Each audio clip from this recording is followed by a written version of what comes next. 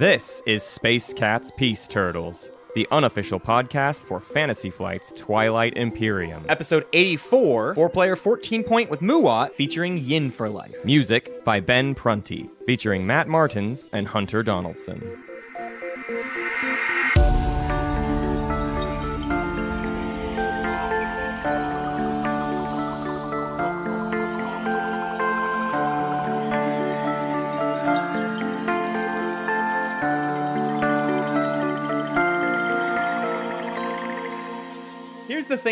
Here's the thing I want to point out about. I don't know. I can't imagine Yin4Life's screen name was Yin4Life before we started this show.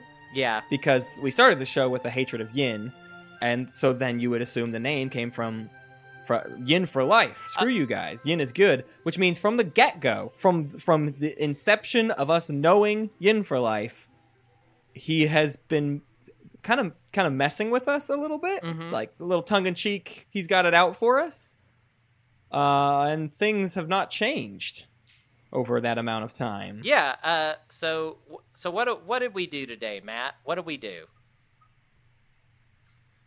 We played a 14-point game.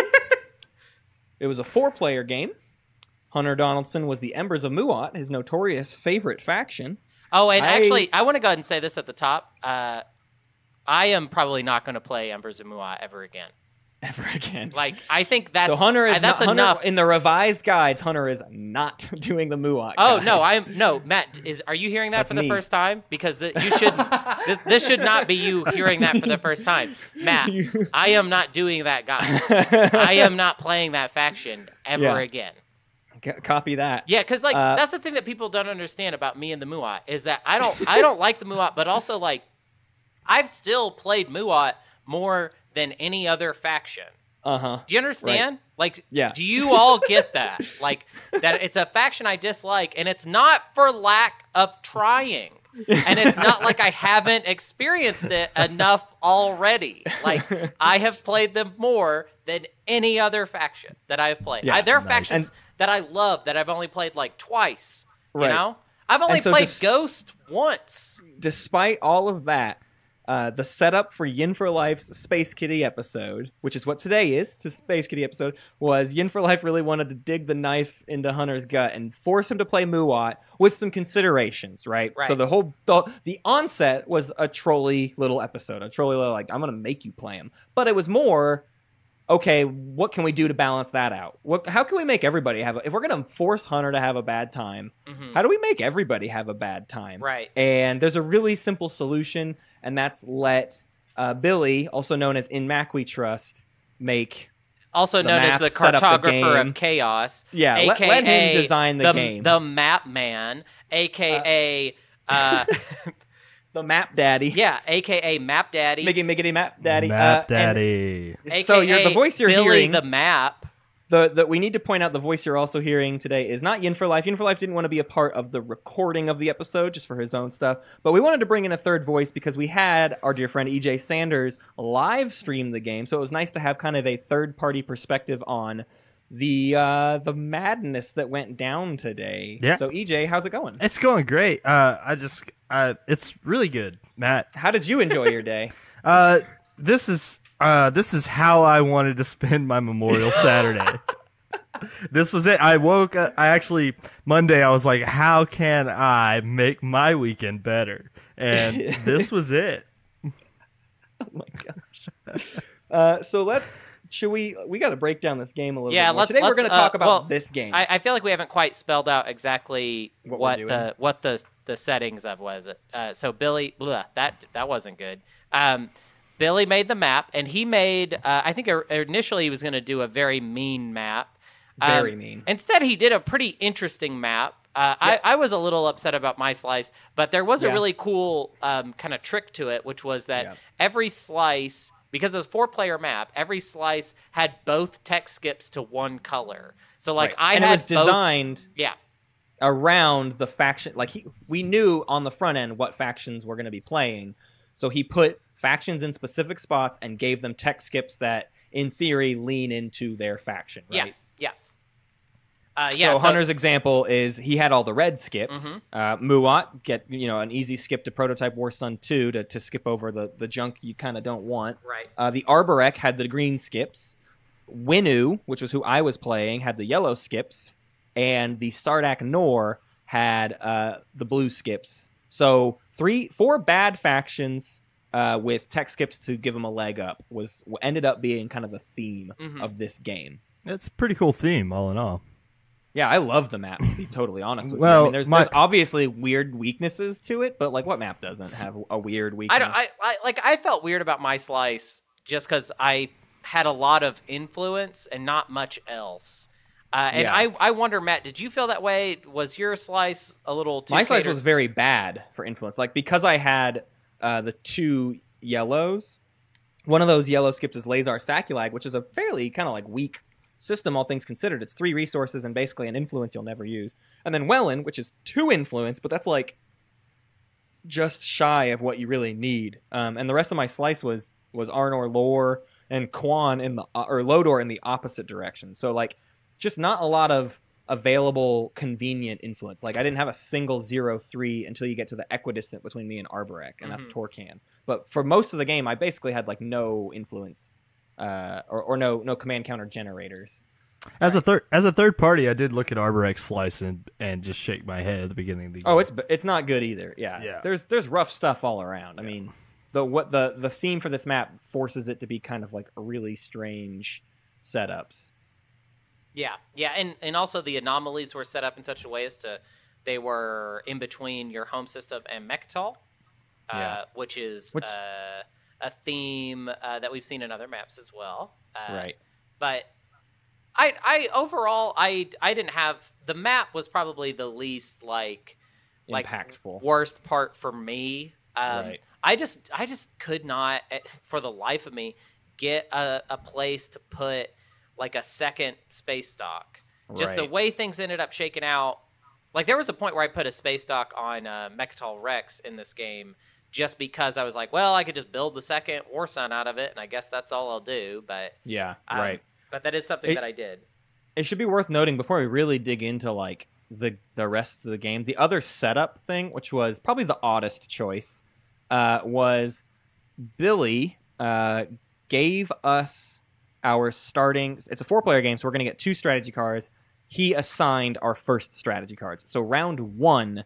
We only picked 1 strategy card. We were given a strategy card, which and the strategy cards were supposed to be like a thing you would want, right? So Sardakk got tech, Winnu got warfare, Arborec got trade, and that left Muaat ending up with leadership, which there was kind of a dispute about whether or not that was good or not. I know Magi felt that was like he was very jealous of that pick. He thought that was a really great pick. Like Magi said that also, have we mentioned yet that Magi was in this game? Oh yeah, Magi was the 4th player. Yeah, Magi was the 4th player playing as the Arborec.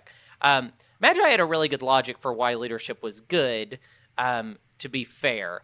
It was just essentially that, it's a 4-player game. There's going to be a lot of secondaries to use in that first round. You want to have leadership. Leadership is a lot more powerful in a 4-player game. As somebody who's never played 4-player before, that did not occur to me beforehand. But I think what kind of grabbed my ghoulies a little bit about this idea was that I felt like I actually couldn't pick. I mean, I didn't have. I was just stuck with the strategy that I was stuck with. I wanted a different strategy card.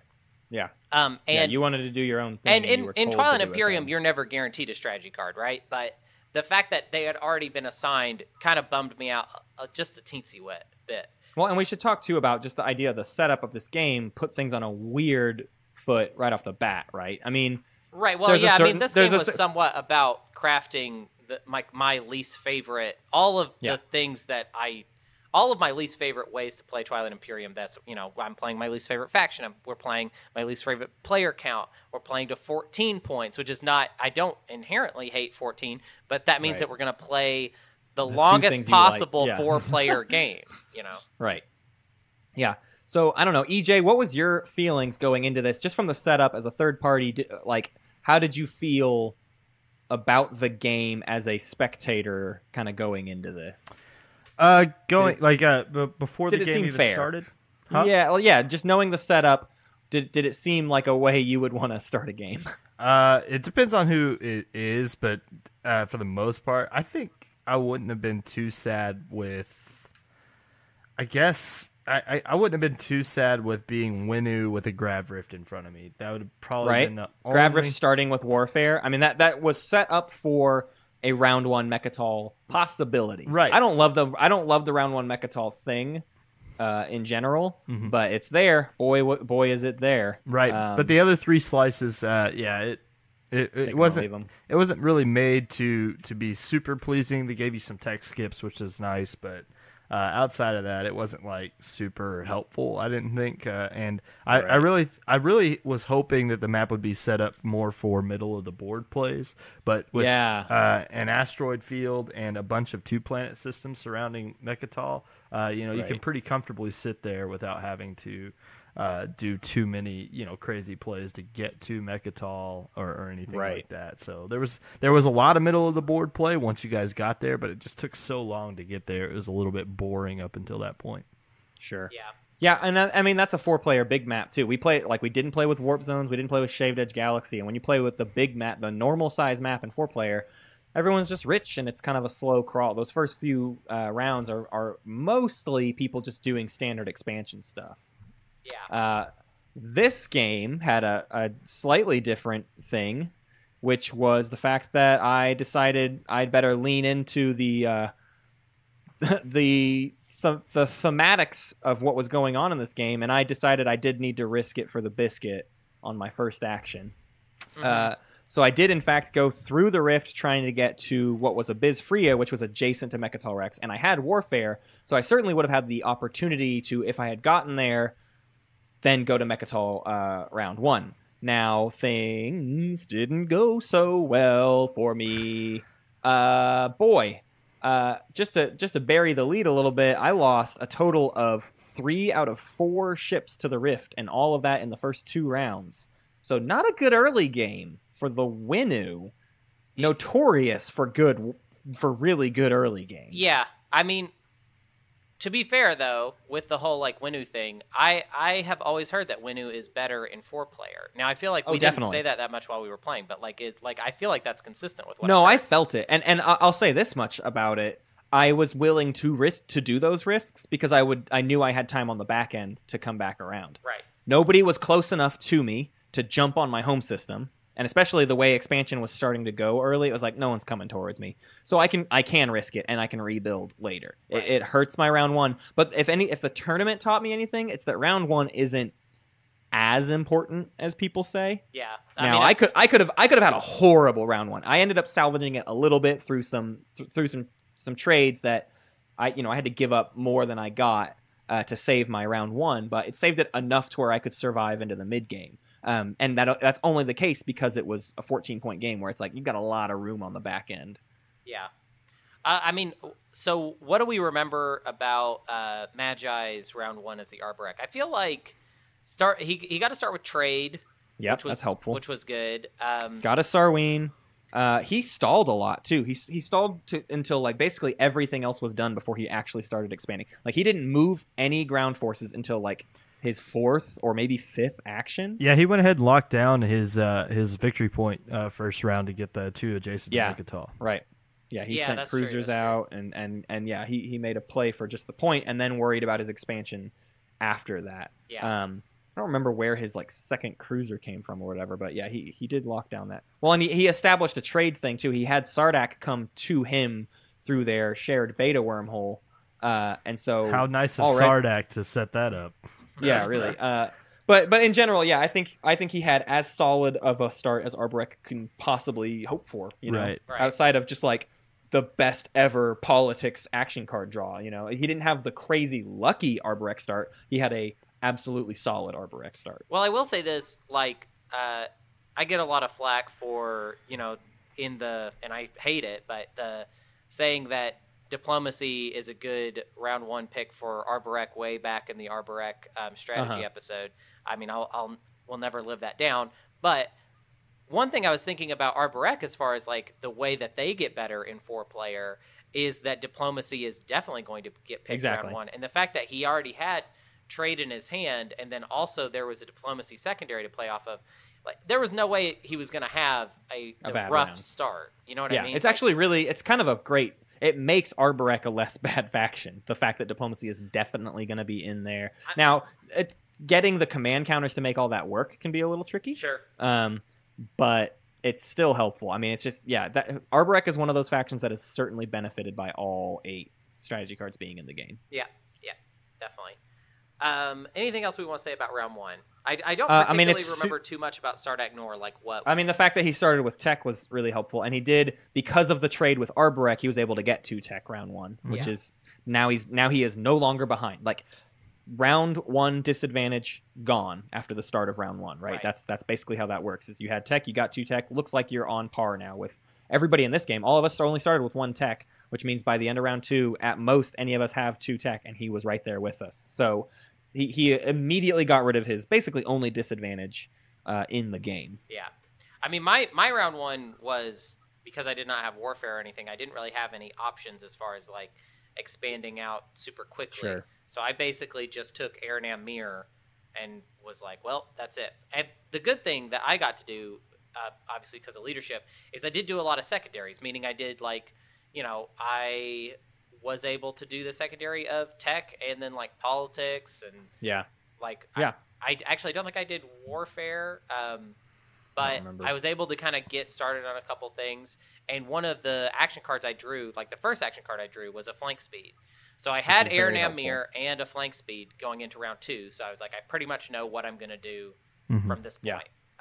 In that I needed the flank speed to get to Mechatol, and I had Arborec Mirror to actually take it. So.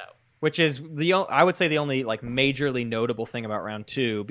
Everyone just expanded, kept doing the normal thing, but you jumped on Mechatol Rex before I could. Yeah, I was ready to take Mechatol Rex, and you nabbed it up from me. So you got the free point there, and I lost another carrier and a dreadnought to the Rift. So by midway round 2, I had lost 11.5 resources to the Rift. Yeah. And that was the end of my rifting. I didn't go through the Rift ever again because it had spurned me. Yeah. It also, right before we get deep into round 2 or just even further, I do want to mention, in a weird toss of luck, I actually ended up with the speaker token in round 1. Right. But because we had already had our strategy cards assigned to us, it meant very little. And it actually kind of wasn't great because I then couldn't take politics for myself, and I probably would have rather had the speaker token going into to round 2. However, I did luck out and was able to grab Imperial. So in round 2, when I took Mechatol and scored the first point, which, by the way, somebody had put my face on the other side of the Custodian's token. Oh, and also I should mention that there was a digital gun pointed at me the entire time. To kind of create, I guess, like tension with it. And I should say, like, I got pretty salty in this game pretty much throughout the entire thing. I actually kind of thought it was the point, but I feel like at times if you watched it, I was maybe saltier than I wanted to be, which I am proud that I have not made that mistake since last year, that big one where I messed up. So I will say, though, this was another Hunter got too salty kind of days. So round 2 is pretty standard. Going into round 3 is when stuff started to change. EJ, I'm curious where you thought. I don't know. I don't even know how much you were digging into strategy with chat. What was the vibe going into round 3-ish? Yeah, we were mostly just worried about Brian the entire time. Brian. Yeah, he's in our chat. Oh, he was. Oh, I see. Brian he was. He was having a good time. And we could not have as good of a time as he was having as we were watching this game. No, I'm just kidding. This was actually pretty fun. Wait, you said Brian. Do you mean Billy? No, he means Brian. Blarger of Meme Town. Tom Boots. Oh, wow, okay. Yep. So he loved it. He loved my feelings. And I'm not everything. really sure. He was already like 3 glasses vodka deep. So Okay. you can leave that out too. Nope. Anyway, for the most part, I thought heading into round 3, I was actually really surprised at how even the game was. I thought, I was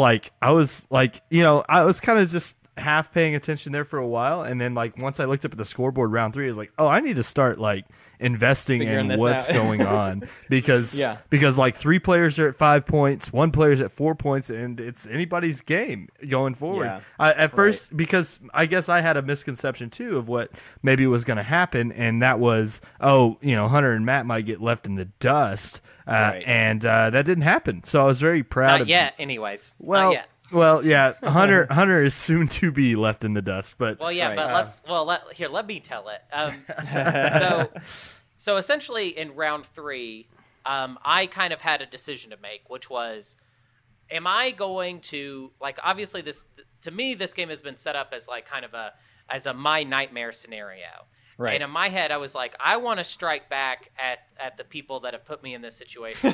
So I wanted to play. I want to make them pay. I had said before, I placed my space dock on Mechatol Rex. I get my second War Sun out there, and so now I've got kind of like not a great fleet, mostly just 2 War Suns and a bunch of fighters, maybe like 1 destroyer, and I start striking back at Magi, who has been able to expand like quite well, but he's Arborec. Right, and there's not good fleets out there. It's mostly a lot of ground forces. Right, and he was also already clearly starting to go down like PDS2 Graviton route. Right. So it was sort of like we need to strike while the iron is hot. Like there now is kind of the last chance to do anything about Magi's Slice. Right, which is sort of the vibe I got. Like I'll say this for 4-player, PDS is so viable. Yeah, it's ridiculous how viable PDS is because you're always going to have an opportunity to do it every single round, which is another reason that it sucks. Like this sucks. You know what's a good counter to Muaat? PDS with Graviton. Dude, there were so many good counters to Muaat in this game. Ixchel would have a field day in a 4-player game like this. Oh, for sure. Sardakk's Exo Trireme 2 that he got pretty quickly. Yep. That was a nightmare for Muaat. So essentially, I was at round 3 looking at my 2 neighbors, and this is what I was saying. Arborec is going PDS Arborec with Graviton. I don't have a fleet, and I don't have a good planet as a forward space dock. So I feel like I'm like, basically my War Sun ball is what I got, and it's capable. It would have been, I think, really good at slamming into Matt. Matt is sitting across from me. He's not my neighbor. So I'm looking at both my neighbors being like, well, this is going to be rough. And also, I have, going into this, kind of a default allegiance to Matt, basically. Sure. I'm feeling like, oh, this is a weird situation I'm kind of finding myself in, and it feels goofy. And there's also a gun pointed at me. But so in round 3, I basically just decide like I'm going to strike back. All right, I'm going to show them while I still can. While War Sun will still be an option. So essentially, I take 2 systems from Magi, just bam, bam, but that basically take like no losses. And also in that same round, I get War Sun 2.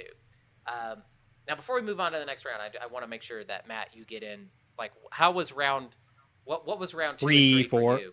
Well, 2 is when I took you abandoned Mechatol to start getting into round 3 is when you abandoned Mechatol. Right. Round 2 is when I lost all my stuff. So like round 2 was very bad, and I just was already starting to think things were over. Although I wasn't. It was very bad, but like I had set up an early space dock that was a little bit forward, and I was prepared to find a way to come back. I didn't buy tech the first 2 rounds, and I just put everything into units because I knew that was going to be the only way I was going to hang on.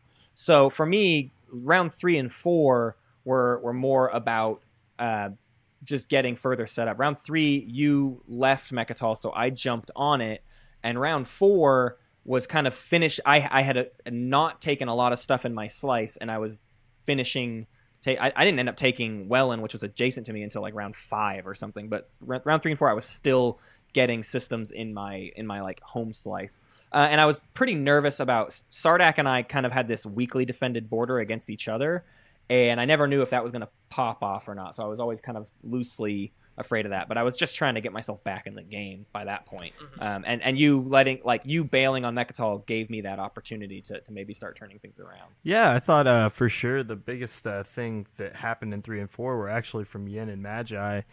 They did a really good job of just steadily building out. So yeah, and establishing a kind of a perimeter. Yeah, Magi, I mean, but was already starting to kind of run away with just the number of planets he had and having solid ground force. He did the good thing of, a lot of Arborecs will put way too many ground forces on like one planet. They'll just like dig in. He just kept moving forward, like ever forward, and leaving some ground forces behind, and just like completely filling out his slice and leaving room for the PDS to come in. And yeah, it just, both of their slices looked like things that were going to be very difficult to ever try to dig into. They were doing really good with their economy, and I will say this: I think I originally was like, going into this game, my plan was that's what I wanted to do. I was like, I'm just going to put I'm going to ignore the victory points, and I'm just going to put a lot of plastic on the table. The problem was my slice was mostly influence. So I was like not going to win that game.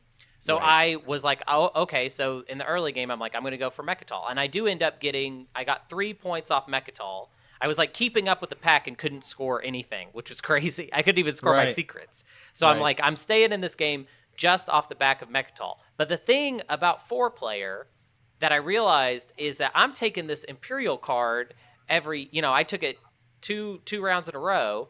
Yeah. And everybody else is taking stuff that's basically just making them money. Like, that's just getting them ahead in the numbers game. And I was like, man, this is not going to work. Like, if I focus on taking Imperial at this point, I am going to eventually lose in the late game. Now, I think I may have overreacted and, like, jumped off. I think I could have stayed on Mechatol probably for another round, maybe gotten even more Imperial points. But it did feel like the writing was on the wall for me, going into round 4. And if we're ready to talk about round 4, I'm ready to talk about it. You mean round 5? This game went faster than you even realized. Round 5 my God, you're right. Round 5. So round 5 is when you did the big thing. So round 5, I'm poised with War Sun 2, and I could strike at Magi's home system. The problem is, I can't really. It looks like I can, and in fact, he feels like that's what I'm about to do. But he has PDS with Graviton. Yeah. There's no way that they don't take out at least one War Sun. Which the problem, I don't have a real fleet. I just have War Suns with lots of fighters, which is not good.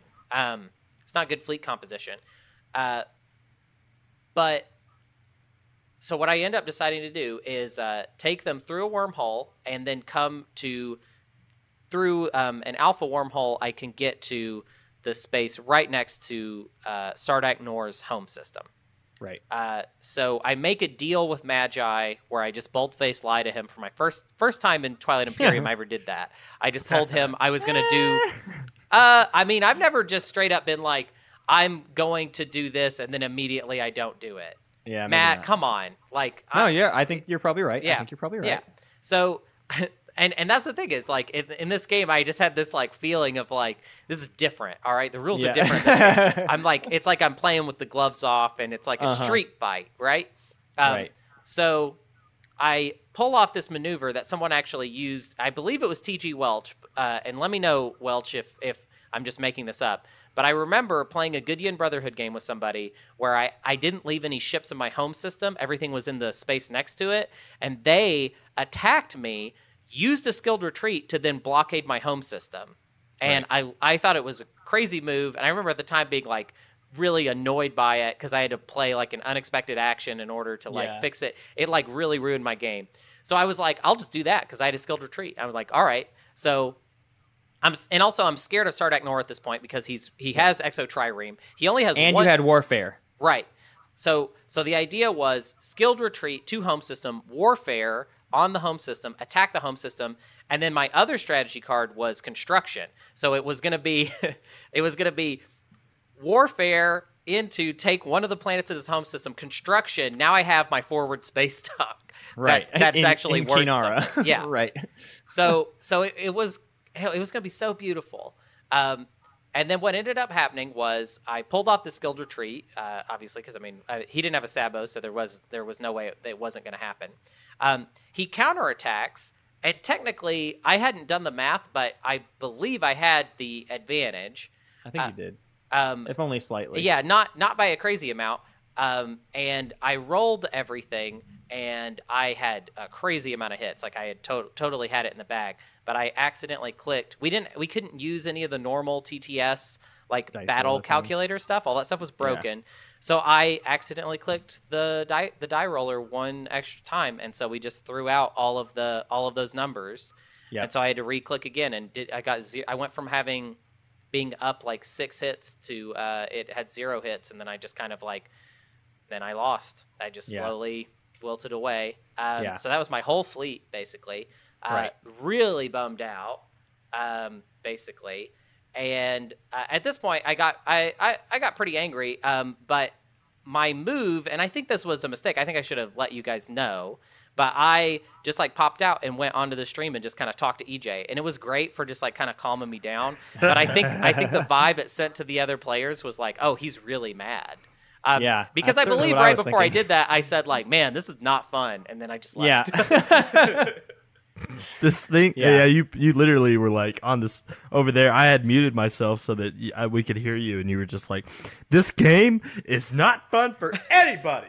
And I was just oh man. And I was Hunter, you want to talk? And Hunter was yeah. And so then we had a good time. And what did you guys talk about? This is what I want to know. We just talked about the game, how it was going, and what. Yeah. If I had it, I remember I was kind of asking him, is there anything I can do from here on out? Because basically it was one of those things where you're about midway through the game and you're just going to have to start over. You don't have much of a slice left. You're basically going to have to just, take strategy cards to accomplish objectives, and that's all. That's all you've got. And so for the rest of the game, I was basically just doing that. That's basically all I did. Except I did get pretty trolly towards the end, and we'll pick that up. We'll cover that. When we get there. What sucked about your horrible disaster is it had the adverse effect of Magi was setting up to signal jam you, and we had been working out a way to prevent you from getting signal jams.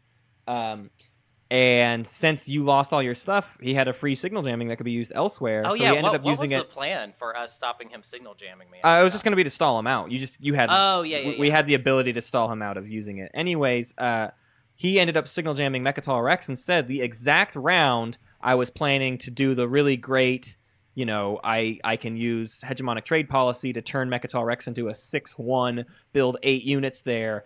That was the round where I was supposed to really turn things around and be a thorn in Magi's side. And he stopped it with a single action card that he was going to use on you. Beautiful. So that kind of put me that made me have to slow down too and rethink kind of my next couple rounds objective layout, because now I'm still down units. Objectively, Matt, that was a really good play on Magi's part. It was. Oh, it absolutely was. I wasn't even. That's a situation where I wasn't mad about that. It was just oh god, the circumstances that led to this really suck. Yep. Hunter just had an absolute disaster, and it led to me having a disaster, and only Magi and Yin seem to be having. And actually, can't even say Yin was having Yin as Sardakk is the one who just almost had his home system taken and had to completely redivert. So all this did was oh, things look really great for Magi. Whoop-de-doo. Right. So that's what that became my fear of what this game was going to turn into, is oh, cool, now Magi's going to absolutely run away with it. There's no Muaat in position to put him in check anymore.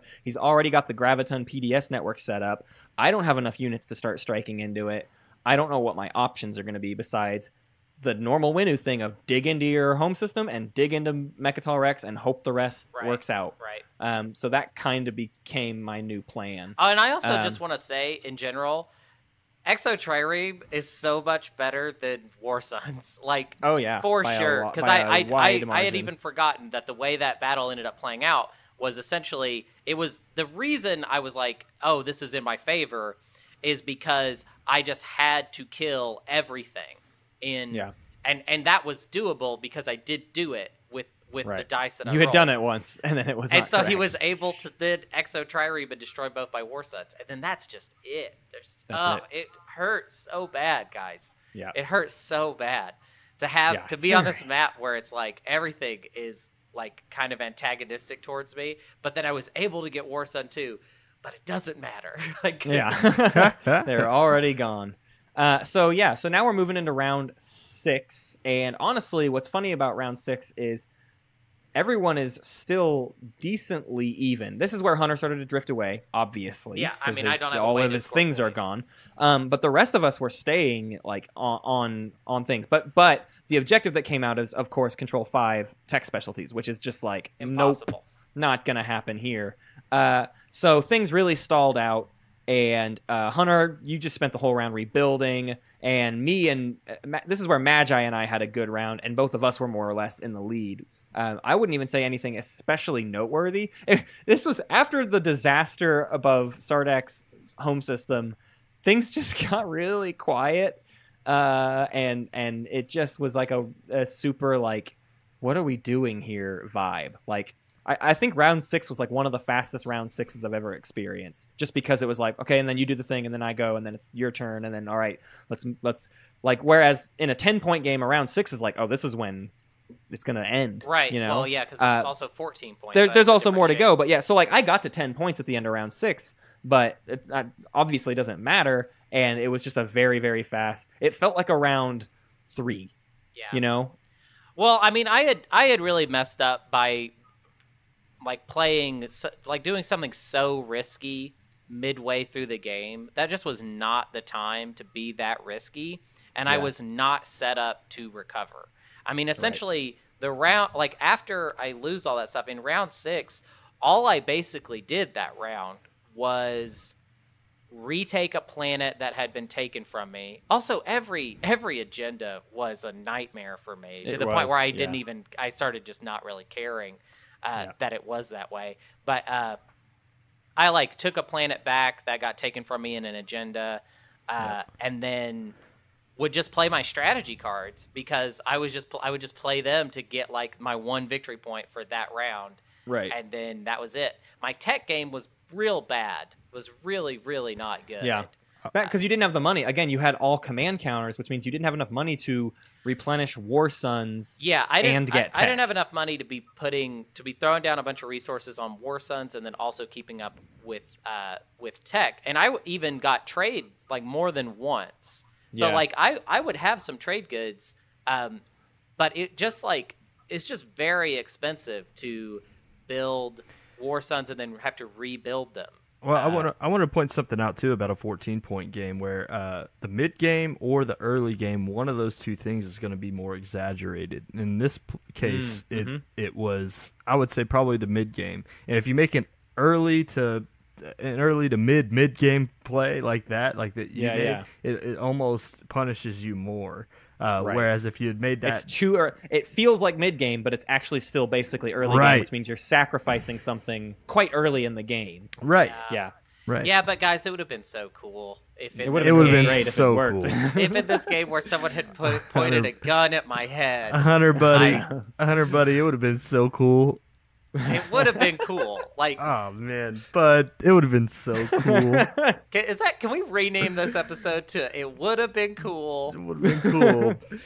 Well, let's talk about round 7, where really it's a 3-player game. Hunter's out. I mean, Hunter's dead in the water. You're sitting at 5 or 6 points. Oh yeah, well, so this is, I was at 11. I want to throw this out here real quick. So yeah. There was a point where we had representative government had come out, so everybody had one vote in the agenda phase, and Yin4Life had put publicized weapons schematics in the agenda. So essentially, I was just like, I have no idea what I want out of that, and I was just kind of like on a level of just like, this is all set up against me anyways. I want Matt to win. What do you want, Matt? Because in the choice between my War Suns, which I just have rebuilt, by the way, lose sustained damage, and then like everybody can research War Sun easily, which honestly I think would have handed Magi the game personally. Yeah. If he had War Sun, if he had a lot of money. Yeah, he had so much resources. He could have probably gotten both War Suns out there on the edge and just carved Matt up. or I lose all my action cards, which I had a full hand of, and they were very good action cards. Yeah. So that's what I was thinking too. Because you basically told me, like, Matt, what do you want? And in my head, it's the last thing I need is my two opponents here to be able to get War Suns, even though obviously it's the thing of, like, are they actually going to go out and buy some War Suns? Who knows? But my only other thing is Hunter's got a War Sun that needs to go blow some stuff up, and if that doesn't have sustained damage, nothing's going to happen there, versus he's not even in a good position to use his action cards. What good are those really going to do? No, here? I mean, like, I had, like, stuff that would have been great for late game stuff, like in the Silence of Space, and, like, I had a flank speed and a if you morale had a boost. Position to use them. Right.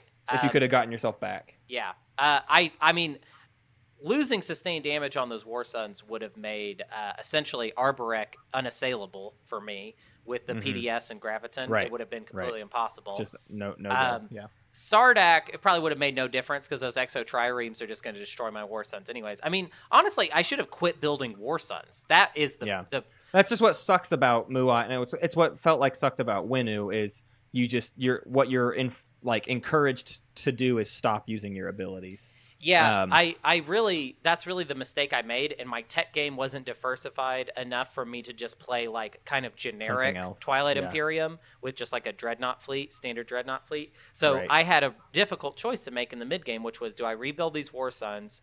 And then that way, I mean, they can move 3. So as long as I can rebuild them, it's fine. We'll get out there. Right. And you got the prerequisites for Cruiser 2 very early. You could have rediverted into, like, a weird cruiser game, and I could have, I guess. had the command counter economy. I don't know if cruisers to supply it. I don't think that cruisers would have done very well against Arborec or I don't think there's anything you could have done against Arborec. I think it was done. That's just the nature of Arborec in the late game in a 14-point game. Is at a certain point there becomes nothing you can do about Arborec. You have to just race them. Yeah. So, anyways, on top of everything, the worst agenda that could come out for me comes out. We go with me losing my action cards. I don't know if that was the right choice, but I don't know what the right choice was, and I was just so done, basically, with the game at this point. And then we go into what is the final round. My last contribution to this game, I'll just get it out of the way, was I wanted to slow down Arborec because he was just had half of the map. And also at this point, I would just rather see Matt win. I'm not going to support the throne, give him the final point kind of victory. I'm not even in the position to do that anyway. Yeah, but you did. He'd already. I gave it to him in the mid game. I know. I'm just saying. I gave it to him in the mid game, and I also gave it to him for something. I just don't remember what it was. I don't remember what it was either. I believe it was. It was a vote. It was a vote. Oh yeah, it was a vote for me to get the thing that won me the game.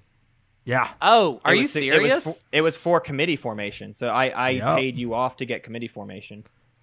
Oh, that's but then why did I give you my support for the throne? Or was it Crown of Amphidia? It was Crown. No. We are completely forgetting this. No, you played an Imperial Rider. Oh, that's what it was. I gave you support or you gave me support for the throne so that I would pick your Imperial Rider vote. I don't even remember what it was. You guys, we just played this game and it feels like last week. That's true. So I played an Imperial Rider and was able to get Matt to give me that point because basically everybody else had played their votes. Right. So it was a point for a point. So that was a point for a point, and also I was really pretty scared of Magi winning that game. And knowing that you had my support meant that if this goes another round, I'm basically going to very easily be able to stop anybody from winning this game because I'm over there by Winnu, which is where everything is going down. And also, hey, if I miscalculated this and Matt wins, well, whatever. Yeah. Like that was how I felt. Right. So going into round 7, it was I've got Sardakk and Arborec breathing down my throat. I'm sitting at 11 points. They're right behind me. There's like scenarios where both of them could have won for sure, like had certain things gone certain ways. But the big deciding factor was that Hunter sent his third War Sun through wormholes to blow up the fleet of Arborecs that was the one that was most poised to jump on my stuff. Jump on Mechatol. Mechatol or my home system. Arborec and Sardakk were talking about a situation of weakening my position to then jump on my home system. They were trying to work out something to do there, and then they also then talked about Mechatol came up after, but originally it was how are we going to get to Matt's home system and stop him from getting to 13 points or maybe winning. But then when you blew up their stuff, they kind of had to reconvene and come up with new ways to go about it. And from that point on, it was kind of just like a bunch of miscommunication and some plays that didn't work out the way people wanted to.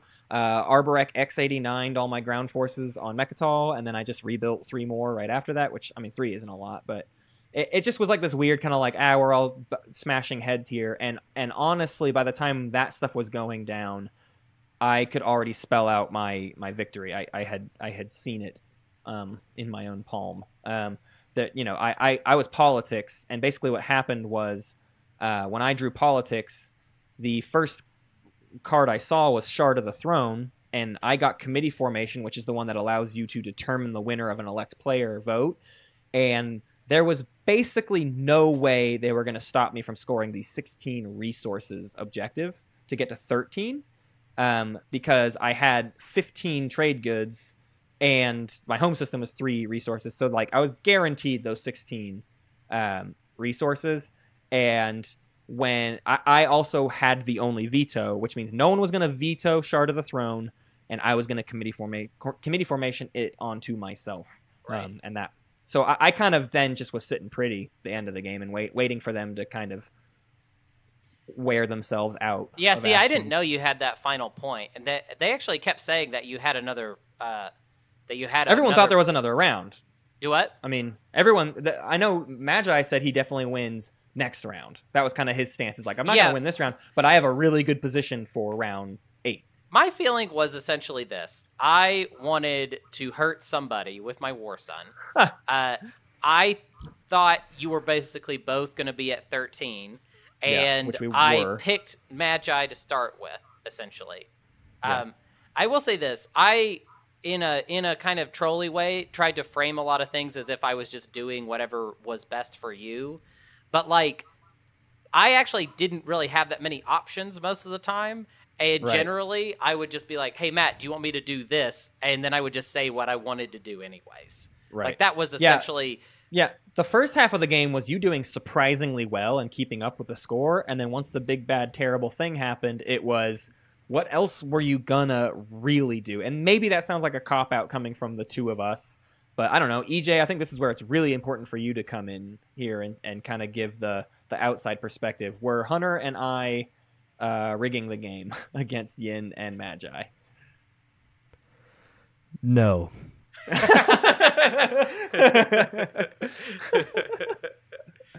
There you have it. There you have it.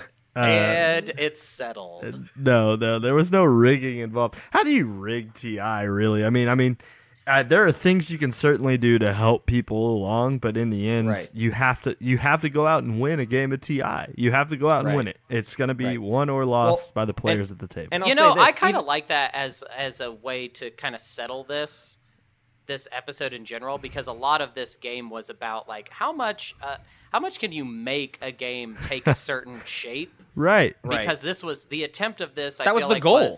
Hey, let's create a game that's like really not fun for Hunt or really difficult, or but specifically it was kind of based on the things that I don't like about Twilight Imperium, and like we nailed that, like.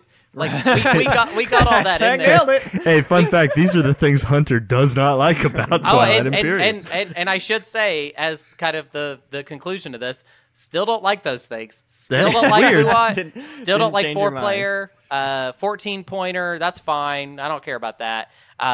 Billy made a cool map. I just wanted some more resources in my slice, but whatever. That's like.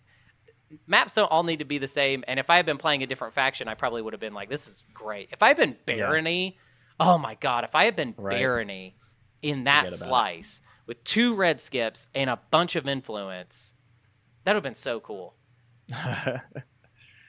Well, I think that's about all we've got on this game. It's like, despite all the things we've said, I think at the end of the day, like almost every game of Twilight Imperium, in retrospect, it was pretty fun. Yeah, it was actually crazy. It wasn't. We had a lot of like kind of misery in there. I don't know, the upsets of TI, the things that make you mad. That's part of the catharsis of the experience. Is like I got invested. I cared about the status of this game, and when things really went south for me, I got nihilistic and I got mad and like came out the other side. And I don't know, that's just part of what this game always does, especially to me as a person who like is, you know, constantly on the edge of freaking out. I don't know, that's what I get out of TI is like it's an outlet for that, you know, for freaking out. And then the game ends and you're like, man, I really freaked out back there, huh? That was kind of fun. That was wild. You want to get a beer? Because that was wild. Yeah. It's weird. Weird how that happened. So I will say this. That was probably one of the most stressful games of TI I've ever played. Yeah. But there is a reward in that. And right. I do want to say for anybody that watched the stream, thank you so much for watching the stream. Thank you, Yin4Life, for making this happen. And I don't want the takeaway to be that this was really stressful and that nothing came of it. This was an interesting way to spend a day, basically. Honestly, and this is how these things always end up going. This reminds me of the fabled, or we haven't talked about it in a long time, but that we have a game in our TI3 history called the Butt Brothers Coalition. Yeah. And that was an equally horrible experience. That is one of the most memorable games of TI I've ever played. This is now like one of the most memorable games of TI4 I've ever played. I agree with that. I will remember this game forever. I'll always remember this game, even though it was crazy and like negative at some points. That's part of it. That's like the point of playing TI is to experience those emotions. To me, I don't know. But yeah, that's hope, my takeaway. That everybody is cool. Like, I hope. Yeah, there was a moment there where it did not seem like everybody was cool, and that's the reality of this situation we're trying to like dance around. I think things were not exactly great. Hey, there was just, you know what it was? Here's what it was that really got me salty, and it sucks. I hate any time. I do not like being angry actually at all. Sure. I grew up kind of around a lot of angry people, and I would be like, ugh, I don't like when I'm angry. I'm not good. I'm sassy. I'm rude. There was something about playing this game that felt so stressful, specifically to me, like it was like an engine designed to make this hard for me. And then just that gun, like there's a gun, like I don't think I think I've been saying it like it's metaphorical. What I mean is there was I'm screenshotting it right now. A digital gun pointed at me that just made me feel so like I just wanted to like grab it. Leave me alone. Yeah, but I think that there was a different thesis in mind for this episode that I think would have been very would have had a lot of what is the word I'm looking for?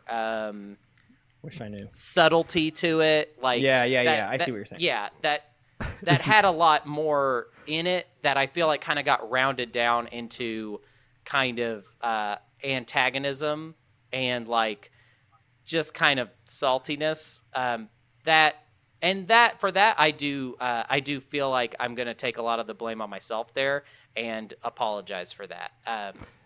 Wait, is this episode now called Smith and West Yin4Life? Wait, what? Smith and Western, it's a gun. Smith and West Yin4Life. That's good. I like that. Yeah. What a crazy game. What a crazy day. There actually was a point after we got done with the game that we were kind of like, how's this episode going to work? But this was actually a lot more fun to talk about than I think I realized initially. Well, let's change the vibe up a little bit, and we've got some errata to discuss. And EJ, do you want to stick around and help us figure out what the future of the show is going to look like? Do you want me to stick around? Why don't we bring EJ in to just offer up his opinion on the things what we've been shaking up? Yeah, man, I'm not driving. So one thing I want to say before, just in case there are people that like tune out after we get done with the regular episode, please get a ticket to our live episode for GenCon. It's going to be happening on Thursday at 3 p.m. We still have plenty of tickets available. And what we're going to do is play the notoriously bad Twilight Imperium RPG in front of a live audience. There will be guests. It will be very fun. It'll be funny, cool. Check it out. I'm so excited about it. It's going to be very cool. Yeah, and it's going to be fun. Did I mention it's going to be fun? And it's also, don't forget about that it's going to be cool, too.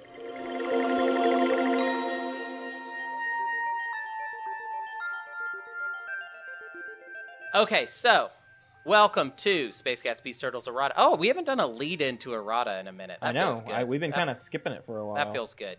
We should bring that back. So the first thing we need to talk about is the new game, the game that we are going to add. If you don't know, if you missed last week, we are not. This podcast is about to make a huge decision, which is that we are about to become a podcast about not one board game, but 2 board games. Oh my gosh! If that was if a podcast about one exists, if a podcast about one God. If a podcast about one board game wasn't weird enough, now you're going to be able to say, hey, there's a podcast, and it's only about 2 board games. It's the dumbest thing I've ever heard. Like the duality of man. Hey, Hunter, what's your podcast about? Oh, 2 things. It's about 2 board games. That's even worse than 1 board game. Yeah. Like, at least you have a focus. At least you're focused with 1 board game. With 2, it's like, what are you even doing anymore? right, Yeah, right. And so there was so much feedback that we got that it's almost impossible to just like list everybody that. I mean, we got so many suggestions, and we kind of want to talk through where we're at now and what the voting process going forward kind of looks like. For your second board game. For the second board game. Okay. So first things first. Thank you to everyone who sent suggestions. There's a lot of games I hadn't heard of that are like great additions. There's things I learned about games I didn't know that we're like now considering and hadn't been before. And there's also some stuff that we're willing to take off the table because of just what the discussions that have been happening around these because different of games. lack of popularity and mostly people reaching out to be like, no, that game's bad. We don't want that. It's not. Yeah. Don't. And the main one to point out then is we had 4 games on the list and we were looking to add a 5th. We are taking Star Trek Ascendancy out. Sorry for all the huge Star Trek Ascendancy fans out there. It does sound like a fun game, and by no means are we saying it's not a fun game worthy of us playing. But everything we've heard is it is a game more about exploration and kind of the randomness that happens within that, and less of a like game where you make really bold strategic decisions that have like a meta depth to them. And it's more about you're always playing against the odds a little bit rather than maybe as much against the players. That's our interpretation. Maybe that's wrong, but we are taking Star Trek Ascendancy off of our list of 4. And so that makes the 3 remaining still Game of Thrones, Mother of Dragons, which is the expansion. So we're not playing just base Game of Thrones, but there's a new expansion out that makes it a lot more in line with the type of game we're wanting to play. Also on there is the classic Diplomacy.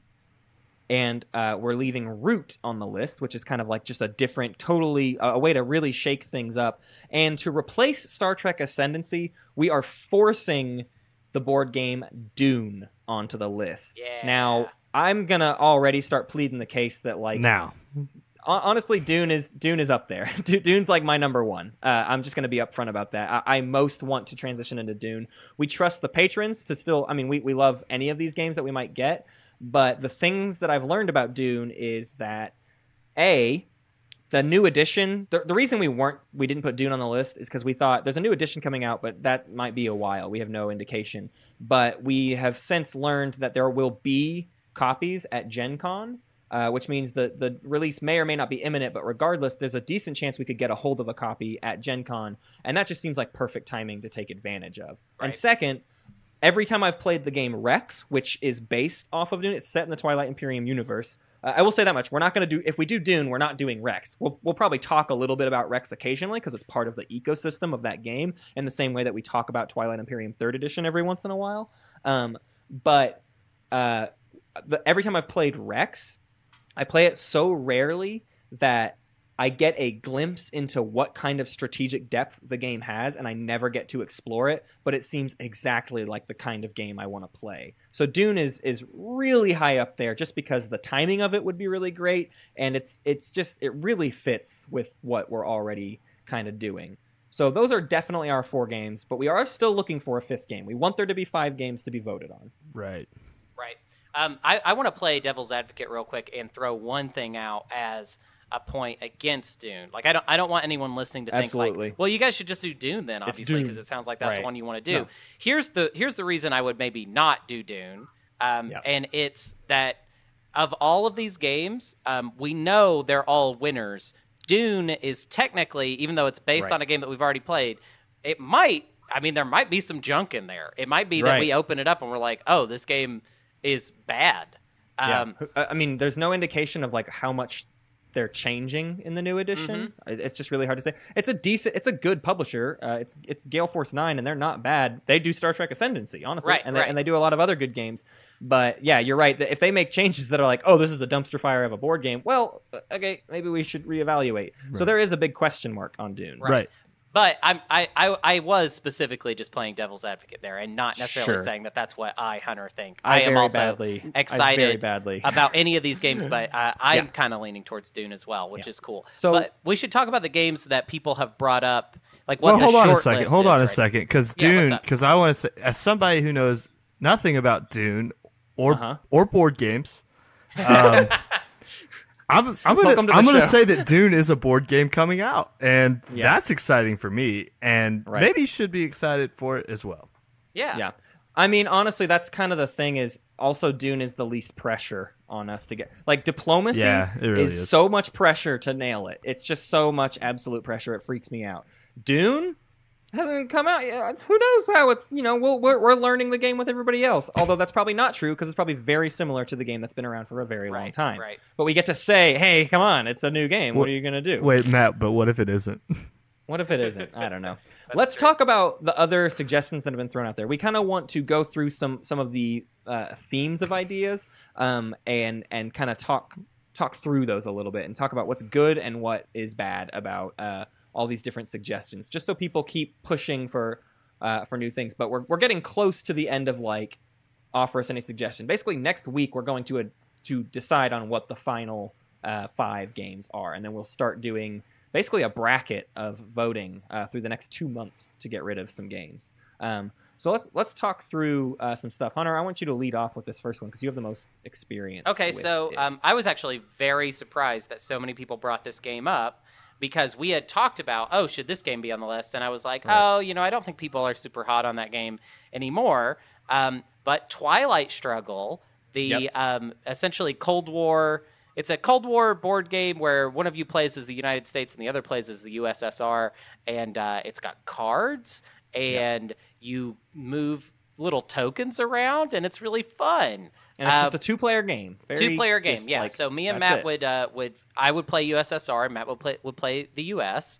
I've already decided that's how it'll go because I love the USSR. I have played this game 7 or 8 times, so I'm not a pro, but I have played it a lot. And I will say this: here's a weird thing about Twilight Struggle that I'm sure somebody on the Discord will hit me up and be like, "Hey, let's change that." But thus far, I have not lost a game of Twilight Struggle. Ooh. Wow. Yeah.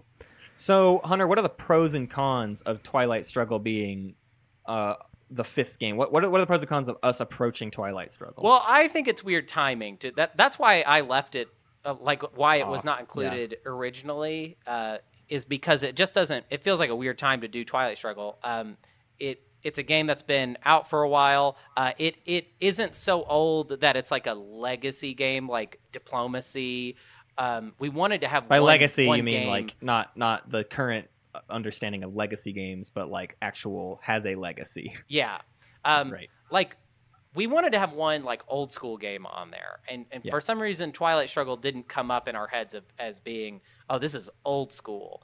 Right. Because if anything, it's kind of like one of the great games that had kind of kicked off this newer wave of board game.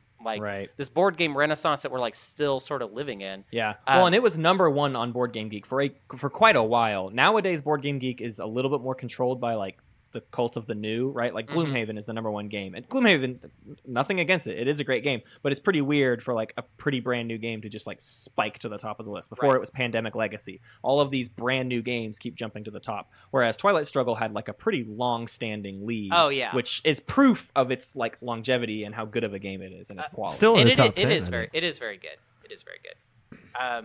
I think that I would be happy with it in that 5th spot if that's what people want.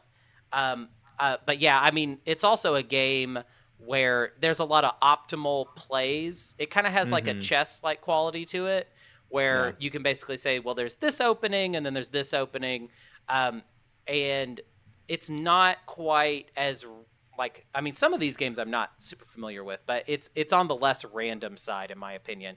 There are cards. The order that you get the cards and the effects that the cards have on them are random, as far as like, oh, you don't know when you're going to draw this card, but you do know what you're going to get, and the decks are not very large.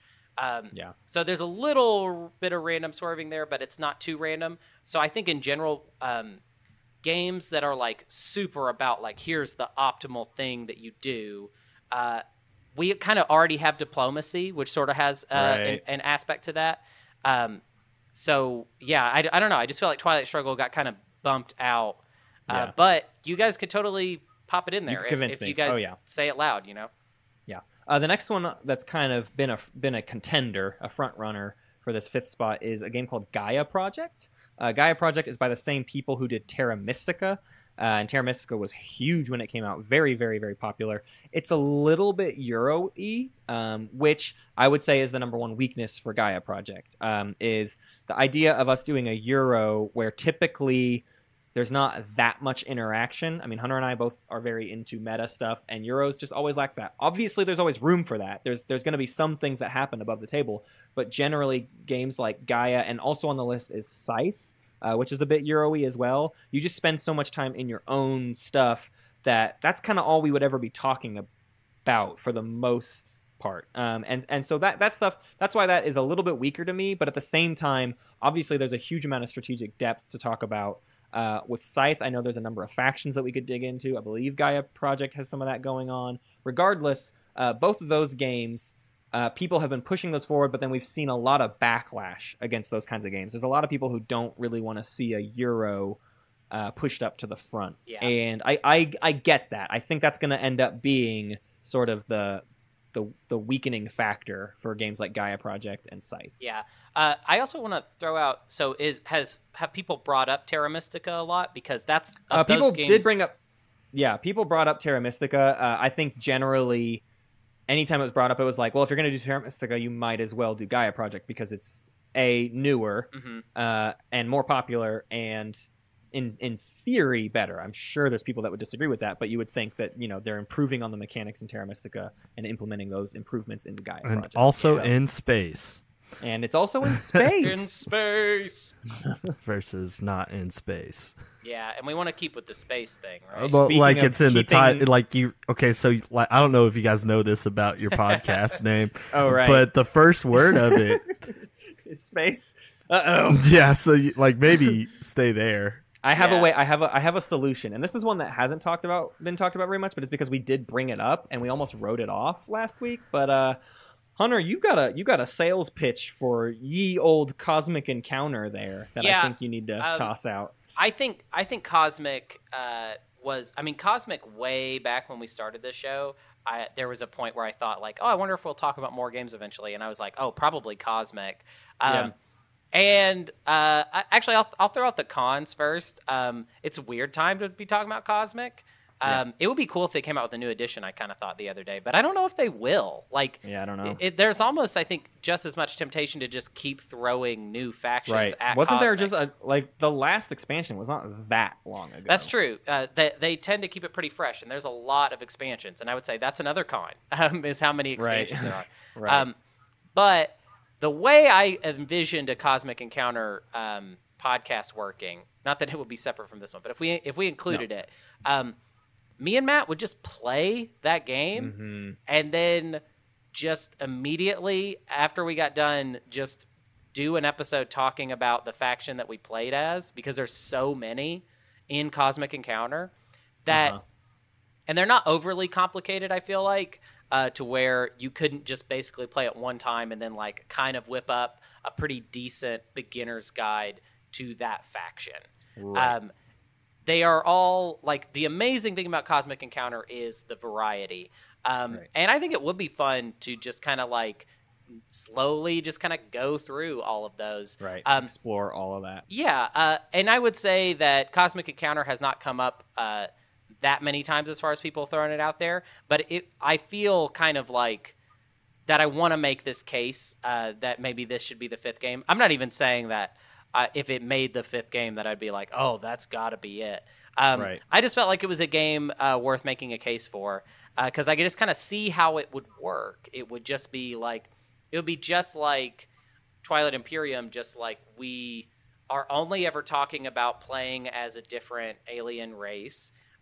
And we can be very like straight to the point and just like, oh, I played so-and-so the other day. Here are my thoughts on it.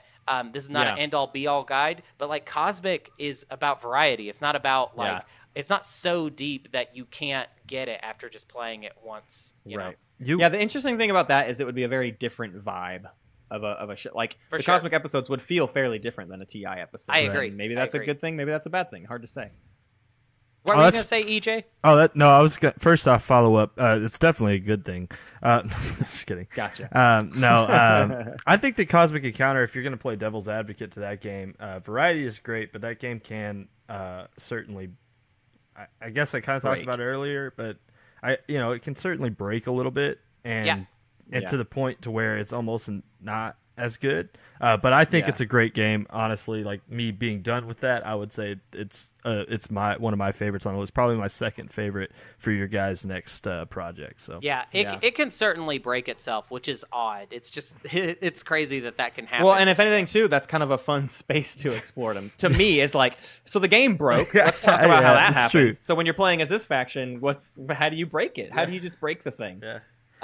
All right, well, let's talk about kind of just like one more here. This one's new to me. I don't know much about it, but I have seen a lot of buzz about it, and a lot of people I respect on Twitter, a lot of board game personalities, are a huge fan of Heroes of Land, Air, and Sea. It's a 4X game with it's a 4X game that seems, I don't know if this is true, but it seems a little bit more kid-friendly, and to that I mean, like, there's just some good exploration.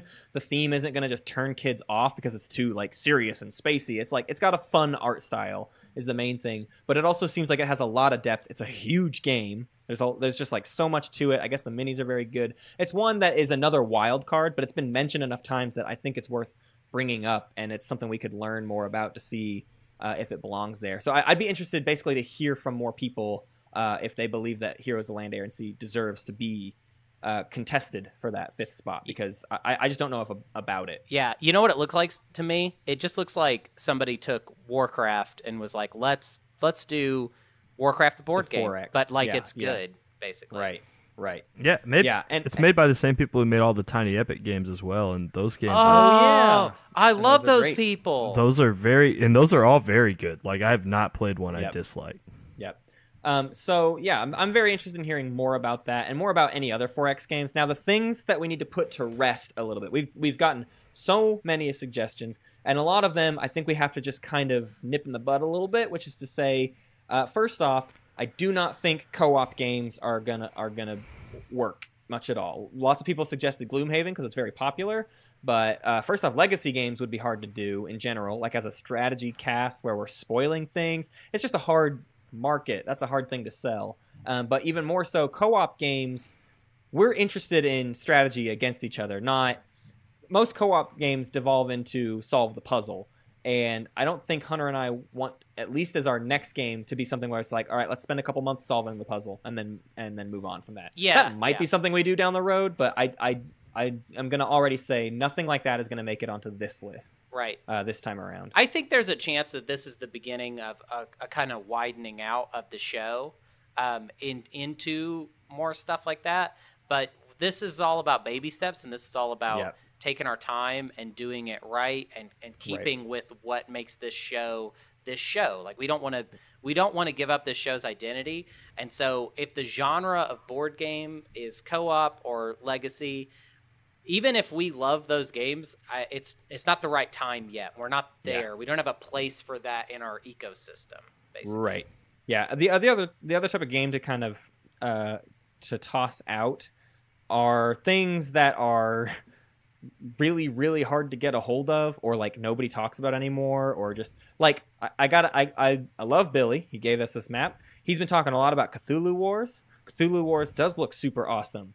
Also, not an easy game to get a hold of, and not just you got to remember, we're not just talking about a game that we need to try to get a hold of. We want to play this game with you. The point of this is to pick a game that has a widespread appeal so that we can all be... We want errata. If we're doing Cthulhu Wars, we'll be one of like 4 people that listen to this show that will be like responding to us. And that's not ripe for a discourse. We want a game that encourages a back and forth of discussion. So games that are like long time, there's been a few suggestions for like really old war games, and as much as I do want to play those, they're not going to be right for the show. A lot of the 18xx games, right? Those economic like train games, those are so hard to like pick the one that is like the best one or whatever. All that stuff where it's just like really rare games and things that are hard to get a hold of. It's just not the route we're going to go down. I mean, you got to kind of accept that we're going to stick in that major publisher current game realm. That's why we stick with like Fantasy Flight stuff and games that are about to be released. I mean, Diplomacy and Twilight Struggle are probably the 2 least like that on our list. And Diplomacy has been around forever and hasn't gone anywhere. And Twilight Struggle is just so strong and is still in print, and it's easy to get that it allows itself to stay relevant. We want the genre to stay within competitive strategy.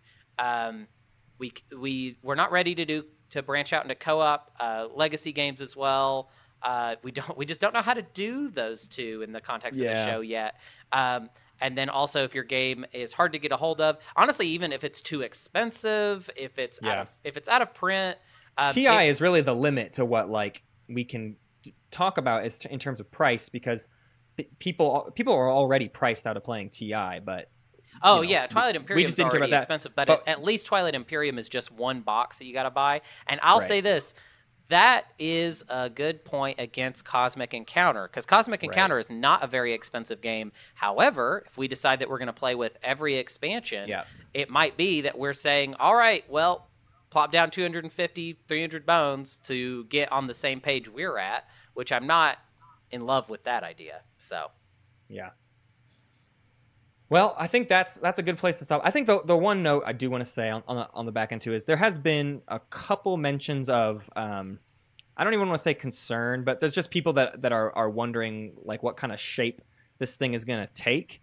And I want to just reinforce again, in no way are we abandoning Twilight Imperium. I would even say the majority of episodes will probably still be about Twilight Imperium. We're just looking for other things to talk about as well. We want to explore something new. We enjoyed the process of the early days of learning about TI4, and we just really want to go through that again. That feels even, to me, that's even more the character of Space Cats Peace Turtles than it being a podcast about Twilight Imperium. It's that, like, when we started it, all we had were the components. We'd never even played the game, and we learned as we went, and we came with some experience, but we were also just kind of like trying out the space and learning as we went. And I really am very interested in doing that again. Yeah. I like being a podcast that discusses and learns from its listeners and changes its opinion over time and can still also offer something to new players and experienced players alike. So right. That's my goals. Yeah,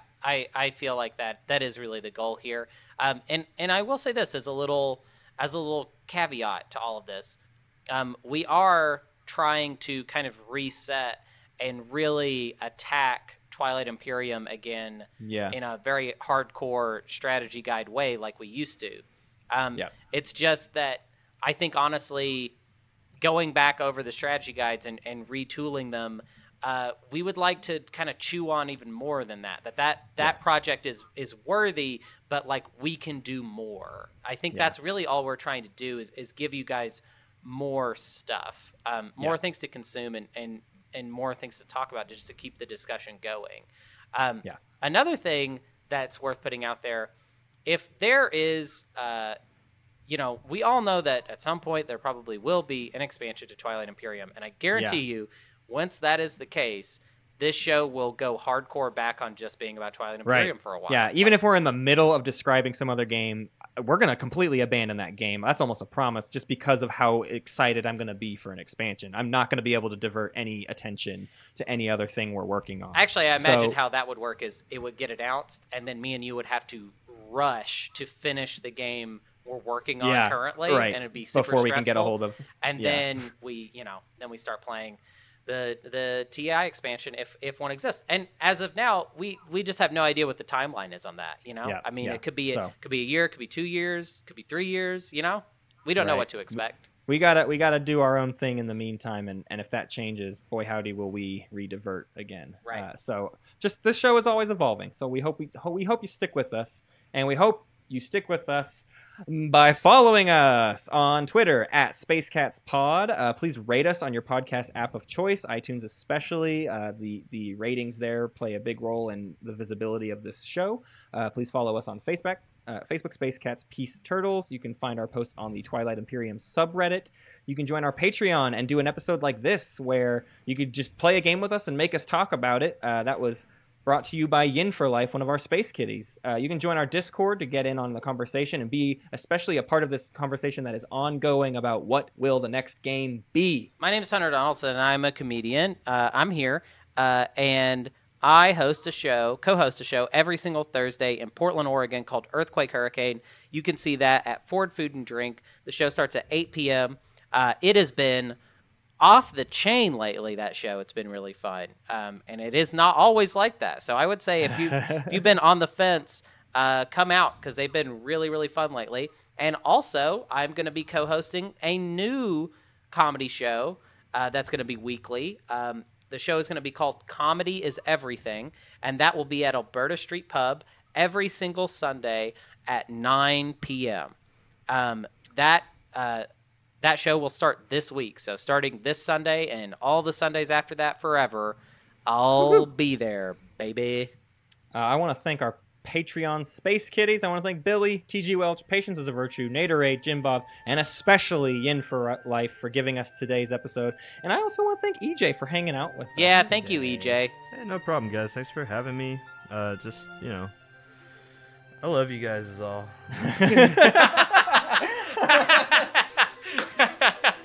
I just want to be clear that, I love you. Yeah.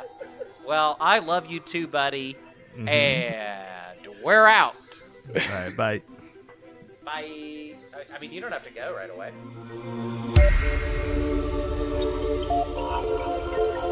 Thank you for listening to Space Cats Peace Turtles, and thanks to Ben Prunty for the use of his music. You can find more at benpruntymusic.com and benprunty.bandcamp.com. Pax Magnifica, Bellum Gloriosum.